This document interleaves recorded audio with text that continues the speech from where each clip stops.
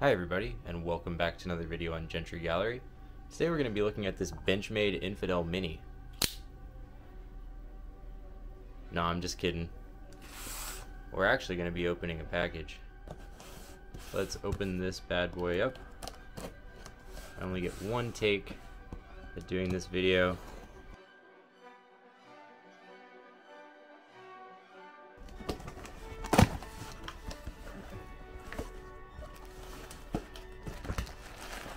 Well packaged. Like to see that. Alright guys, I was shopping on eBay and I saw a listing come up for a buy it now. Man, this thing has a ton of bubble wrap, that's crazy. And I just bought it. Alright guys, right here we have a 6-inch Jet Pilot survival knife. This one should be manufactured by Camillus, and the sheath is in pretty good shape. It's been modified. Right up here you can see the strap. Part of the reason why I picked this knife before I pull it out is because of this sheath. This is an early pattern sheath for the Jet Pilot survival knife, the 6-inch, which is already an early pattern Jet Pilot survival knife. So it made it a little bit more desirable. Here's another 6-inch. This one has the later sheath. You can see how it's got this cutout here, and side by side, just a little bit different. This one is definitely in better shape. So, anywho,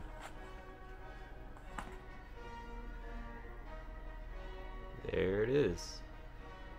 This is the first time I'm seeing it in person. Okay. A little bit of leather on there.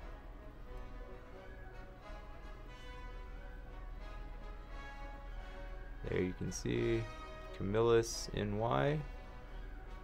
These, I believe, were not numbered on the pommel like the 5-inch models. And these Camillus ones, if I'm thinking correctly, we're from 59 to 61, so not a very long run for these, considering that the 5-inch Camillus Jet Pilot survival knife was made from, well, I guess 61 on to now, basically. I think Ontario got a contract with them at some point, but there's a lot more 5 inches than 6-inch knives, so it's cool to own these. You can see there cutouts in the guard, just this real utilitarian square guard. Really cool knife. Let's look at that sheath a little bit. This interesting little retention strap thing, and then the belt loop is kind of integrated here with a button. I'm not sure, I haven't really handled too many of these early sheaths, so I'm not an expert on these.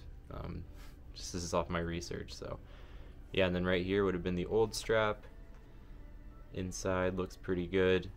This one does not have the original stone, unfortunately, but it's kind of hard to find them with the original stone. Now let's look at the other one. Picked this one up at the gun show this weekend. I guess I could do 2 separate videos on these, but you know, it's the same knife. This one's just in worse shape. See there,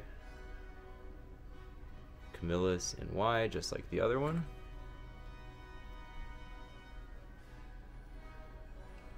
This one's grips have kind of shrunk a little bit, you can see, and the blade, because of that, you know, everything's getting pushed down, so the blade is got the tang exposed a little bit.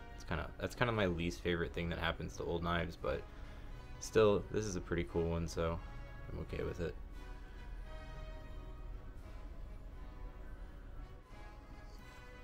That's a thumbnail if I've ever seen one. Thanks for watching, y'all. Have a good one.